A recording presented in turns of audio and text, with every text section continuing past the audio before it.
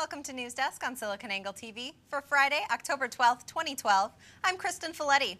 Cloud software company Workday made its red carpet debut on the New York Stock Exchange today. So just how big of an after-hours party will they be able to afford? Joining us now is Chief Wikibon Analyst Dave Vellante to give us his breaking analysis on Workday's IPO.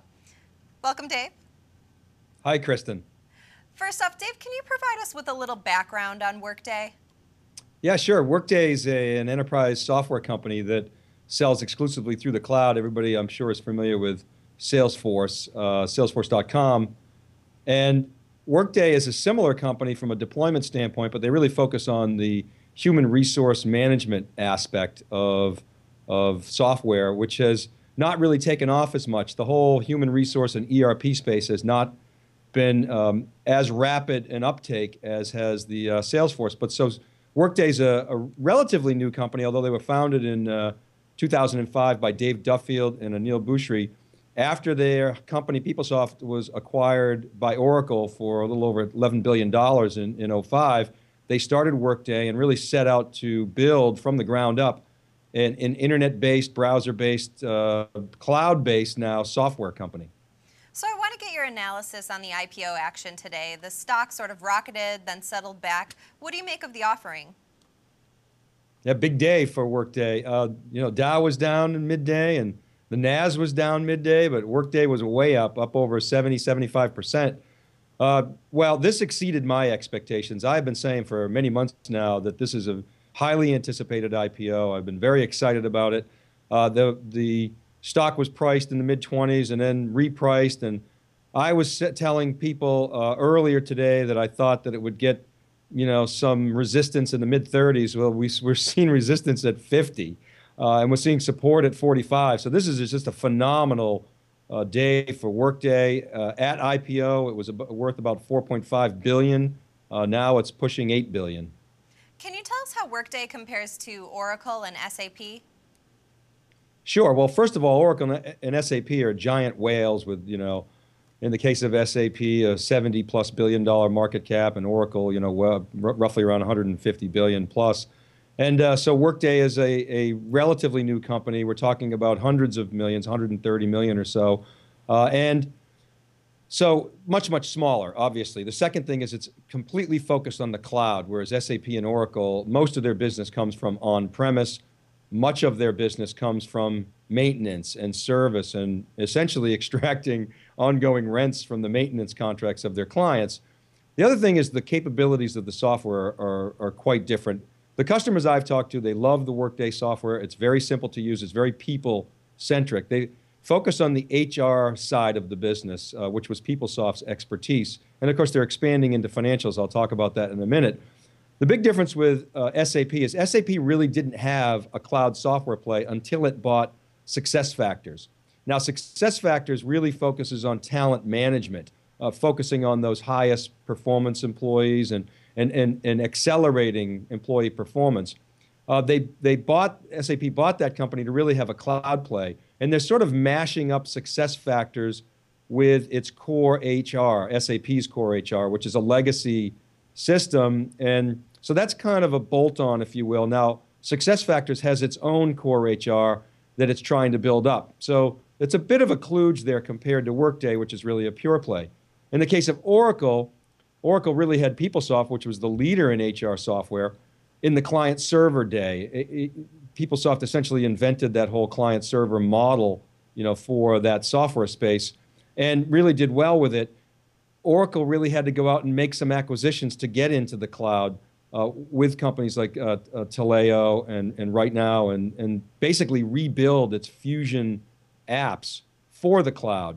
So quite a bit of difference. Really, those legacy companies bolting on and sort of mashing up existing software. It's the old crossing the chasm, innovator's dilemma, versus the pure play Workday. You mentioned Fusion apps. Oracle claims that 2/3 of its Fusion apps are being deployed on demand in the Oracle public cloud. If that's the case, then why does the world need another software as a service player?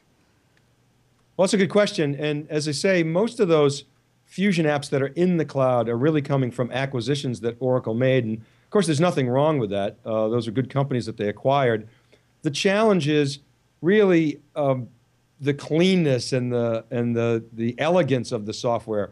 Workday is really building up from the scratch of the 2005 white sheet of paper, and really had this vision to deliver cloud-based software to enterprises. Now, at the time, the only people that were doing internet-based software were really small businesses. But to Workday's credit, they stuck to their knitting. They didn't really have the first mover advantage, say, for example, that a Salesforce had. But at the same time, the market wasn't adopting the HR software. They were really glomming on to the Oracles of the world or the PeopleSofts of the world. So what Workday brings is a whole new capability. I talked about the core HR versus talent management before. Workday brings those together. It's also been investing a lot in financial software, so expense management and the like. Now, the difference with Workday is it's really people-centric. It's probably not good from a financial management standpoint for process manufacturing and other types of businesses. It's really good for people-oriented business, services businesses, perhaps government, healthcare, and the like. And so they're really bringing a fresh new look to that human face of software. And so I'm actually very excited about what they bring to the cloud market space. Workday priced its IPO shares above expectations. Talk about how that went down and how we got to this point. Yeah, well, this is, as I said before, a highly anticipated IPO. We started talking about the IPO early this year, and clearly it was oversubscribed. Their original pricing was in the mid-20s, around 24. They repriced it the other day at 28, which, as I said, put it at about $4.5 billion. And that really, I thought was at the high end of the range. I was hoping that small investors would get a bigger lick off the cone. Well, I think I underestimated that. I know, for instance, Jim Cramer the other day said he wouldn't buy past 28.5. I had told people, as I said earlier this morning, that I thought they'd get into the mid-30s. Well, they really didn't see resistance until the high 40s. And so this has been a phenomenal rocket ship right now. And, it puts the company's valuation above $7 billion, which is, of course, ironic. I mean, looking at the leaderboard, Duffield sold his last company, PeopleSoft, for $11 billion. So we seem to be headed, toward that direction. So is this market demand, or do we risk another Facebook-like situation here? Well, I think the big difference with Facebook is a consumer play. It's a social media play. Workday is really B2B. It's business software for large and mid-sized enterprises, serious business software. And that took a while for the cloud world to really get some traction in that space. So the other big difference is Facebook, way overpriced its IPO. And of course, investors soured on it, and it's still struggling. And I think Facebook's business model, being advertising and really relying on its huge volume of user base, is quite a bit different than what's happening with Workday. I think what's happening with Workday is really they're investing in two areas: building out its sales force, and enterprise sales is a belly-to-belly exercise. And the second is R&D. They're spending a lot on R&D.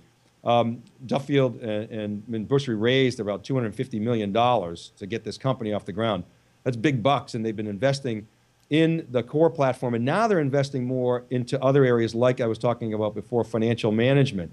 Now that expands their market significantly. The market for this type of software is north of 25, 30 billion, whereas the PeopleSoft HR only market was significantly smaller than that. So this is a big market that they're going after. They're a leader. They got a great management team. And I think the real thing here, Kristen, is that once this company gets established and starts doing 3, 4, 5-year contracts with customers, it's going to print money, in my opinion, like an ATM.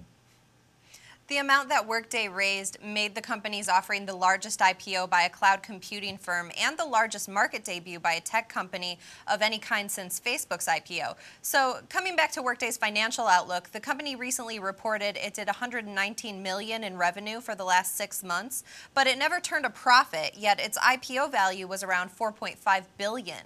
Is that justifiable, and is Workday's market momentum sustainable, in your opinion?